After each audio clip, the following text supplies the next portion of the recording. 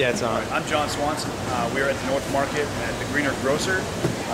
We are essentially working with local farms in spring, fall, and summer, and basically to get local food into the hands of as many people as possible to support local farms.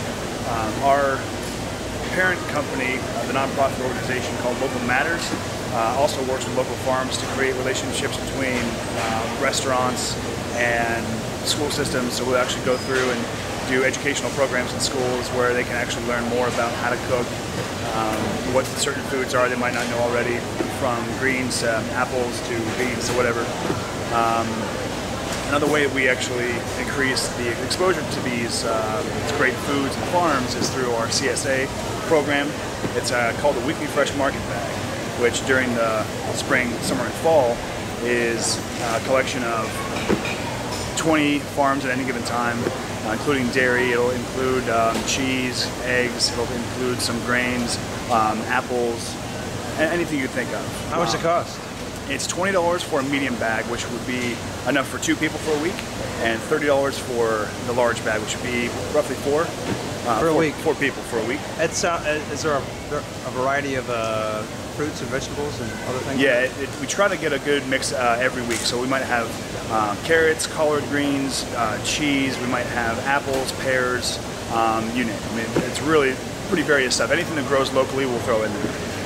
This time of year, it's actually November, 8th. This next week coming up is our last fresh market bag. So the next week after that is going to be the season for our kind of winter bag. We're going to do a lot more winter squash, a lot more grains, probably some dairy, although you can have a vegan option if you want to sign up for it. And what else? Then that'll probably take us through March, April. So, and then we'll get back into the fresh market bag, and that will be more of the local stuff from local farms. But $20 for a bag for a week for 2 people, that sounds like a really good deal.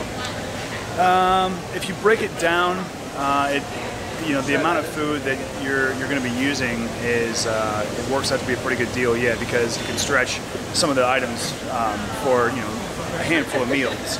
So if you want to kind of find out what's in the bag for a certain week and then do the rest of your shopping around it, we won't throw meat in the bag. So if you wanted to, we already have celery, we might have potatoes, we might have greens in there. You need some cabbage to go along with it.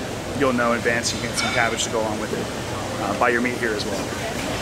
Yeah, that sounds good. So when's the last time the sign up will be for the fall is going to be a week left? Is someone going to do that right now?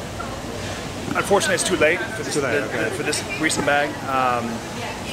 But it's a rolling sign up. You can go to the website, thegreenergrocer.com, and there are links to not only the farms that we access and distribute food from, but also to how to sign up for the bag itself. And like I said, it's a rolling operation, so you can sign up at any time. How far are the farmers away? I mean, what's the distance? Is it like a 100-mile radius? You mentioned Four Seasons City Farm. That's obviously real close by. They have kind of satellite spots around. It's on the east side? Yep. All right. We've got farms, a lot of them are actually within about 45 minutes away, so that translates to about 20, 30 miles maybe. Some of them come from further away. There's one that comes to the North Market Farmers Market on Saturday from down around Portsmouth, but it makes sense for them because they're coming up here anyway. Right. So if we're getting eggplant or hot peppers then, for our bag or for the store even, then they're going to be coming up here anyway. We'll just call them up and they'll drop some stuff off. Right, that's a significant difference in, say, it coming from 1,000 or 3,000 or 4,000 miles away. There's a lot going into that conversation, and it definitely makes a lot of sense to bring that up. Taste-wise, it's one of the biggest things because when something is picked fresh at the peak of its ripeness, you're really going to taste it. You're going to get a lot of that flavor and the nutrient value, not least of which is really important. The organic certification process could be kind of tricky for some local farmers. So I guess it could be locally grown and they can not use very many chemical fertilizers, even though officially they might not be certified organic, right? Again, that's a good thing to bring up and worth its own conversation for sure. Some of the farmers that we've worked with have been in the past certified organic, but for one reason or another have chosen to either go away from certifying or couldn't afford it anymore, philosophically didn't agree with it. But the majority of the stuff that we have in the store here that is local is also pesticide free. Right. And it's not really a certification per se, but it's something that we've kind of begin to use in the, how do you even say it, in the industry, I guess. Right. Sort of the local market of farms and local produce, it's local pesticide free, which basically means they're meeting or exceeding organic standards with their soil, with what they're actually applying to the plants, which in most cases is nothing. So what they're actually doing is going beyond the organic certification. Sometimes organic can really make a difference, but you really don't need to rely on that only.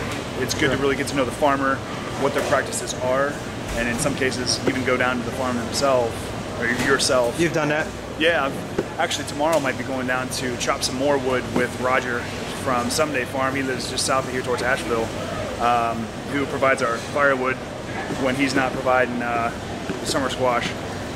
Yeah, he just shows us around his land, and real proud to walk you through it. So I don't think any of these farmers would really mind you coming out and exploring their stuff if you have the time. So getting back to it, I mean, organic is a really good thing if you can't do local, because at least then there's the added influence of the land being treated positively. Yeah. So that's a good thing. I'm glad I finally made it down here. I've read about this and heard about it. I've even been to the North Market without knowing this was here somehow, some way, walking. Yeah, you walk right in the front door, it's sprawling out in front of you. Yeah, it's beautiful. Cool. Hey, thank you. You're very welcome. All right.